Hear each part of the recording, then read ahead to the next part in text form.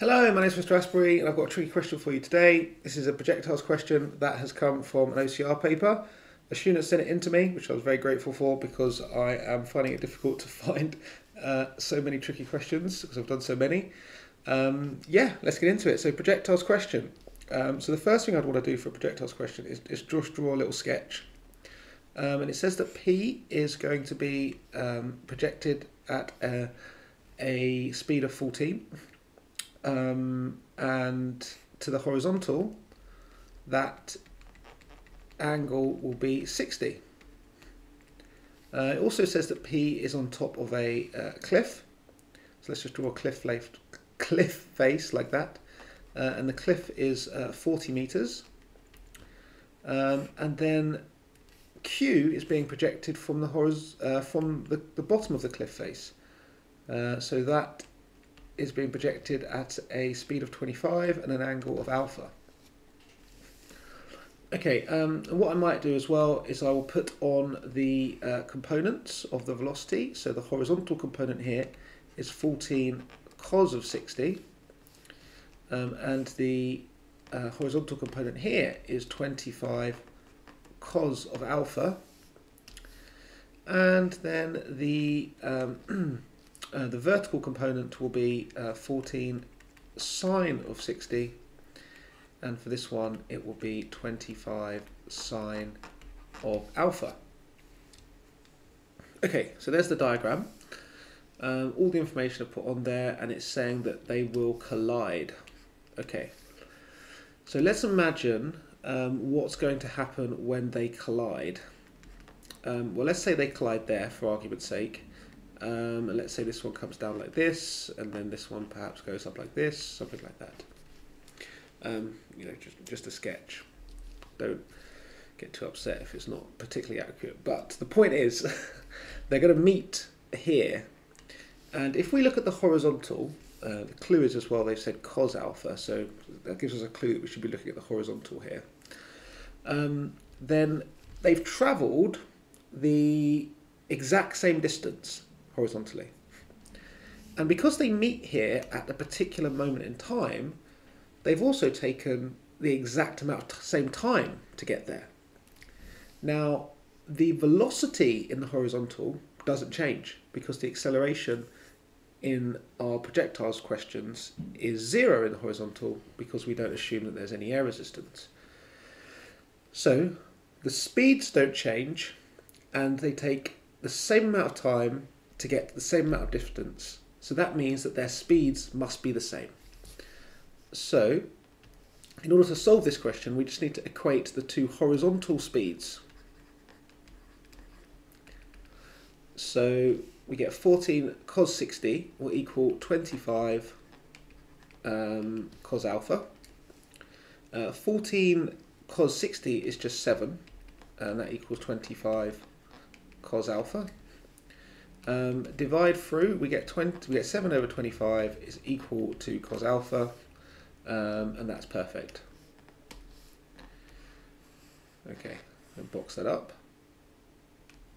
Great, and that's all because the horizontal velocities stay constant, and they must be the same in order for them to meet.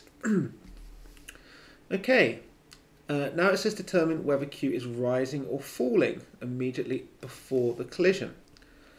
Well, another clue in the question there, rising or falling, means that I'm going to be looking at the vertical. So for SUVAT questions, what I like to do is I like to just write SUVAT for each object in the horizontal and vertical normally, but because we're only looking at the vertical, let's just focus only on the vertical, and fill in as much information as I know. So for P, we do know that the vertical initial velocity is 14 sine 60, which is the same as 7 root 3, because sine 60 is root 3 over 2.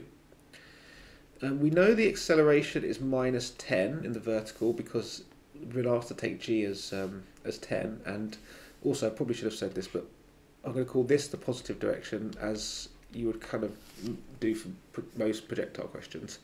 So up is positive, and that's why this initial velocity is positive, so it's going upwards, which means the acceleration is negative because gravity is acting downwards. Okay, and we're going to investigate the only really interesting point in space and time here, which is this one, where they meet, where they collide. So we know that that's going to be capital T in terms of time that it takes to get there.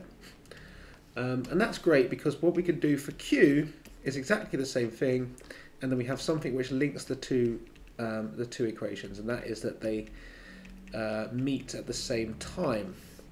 So we're going to investigate the same point in time. Okay, and we know the initial velocity for Q, which I should have labelled there, is 25 sine alpha. Okay, so let's just do a quick triangle to work out sine alpha, because we know that cos alpha, which is the adjacent over the hypotenuse, is this. We can then do Pythagoras' theorem, and that would tell us that this is 24. So sine alpha is 24, it's the opposite, 24 over the hypotenuse 25. So this is 25 sine alpha, and sine alpha is 24 over 25. So this is just simply 24. Okay.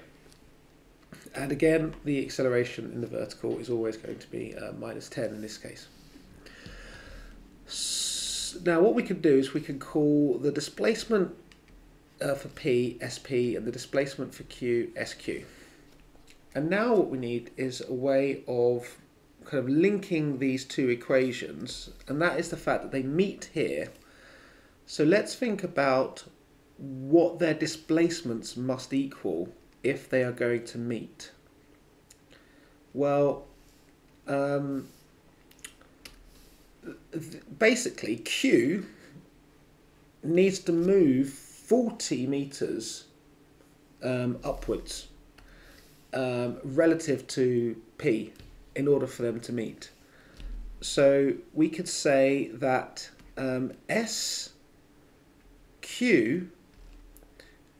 needs to be SP plus 40 for them to meet. And let's just do a double check to see if this works. So if, let's say SQ moves up 30, then what would need to happen for P? Well, it would need to come down 10 to meet, and that equation works. That's good. If Q moves up 30 and P comes down 10, then they're going to meet, and that equation holds true. So it's always good just to do a little example just to make sure that you've got it the right way round, because it's easy to make that mistake. Okay, so we've got this equation, and we know that the t's are the same as well, so we should be good to go. And then if we use our good old trusty s equals ut plus a half at squared, because the final velocity is not particularly important right now, then we can do this equation for both. So for Q, the displacement will be u times t, and then a half of a would be minus 5, so minus 5 t squared. And that SQ needs to equal SP, which will be 7 root 3 t minus 5t squared, and then we need to plus 40 as well. Okay, so just to, this one is SQ using this formula here, and this one here is SP, again using your s equals ut plus half at squared, and then you need to add 40 so that it fits with this condition on their displacements. Okay, we can cancel minus 5t squared from both sides. We can bring over the 7 root 3t. We can factorise to get 24 minus 7 root 3. and then we can divide through by 24 minus 7 root 3. And we get an answer of 3.368. Okay, great. So that's the time that they meet. And now what we need to do is we need to figure out whether it's rising or it's falling. Okay, so what we're going to do next is we're going to substitute back in to find the velocity of Q. Since we're asking for Q, whether that's rising or falling. This was our suvat for Q. We need to find the velocity now, and we have the time. So we don't really care about the displacement this time now, because we have the time. The time is 3.368. So we can use good old-fashioned V is equal to U plus AT.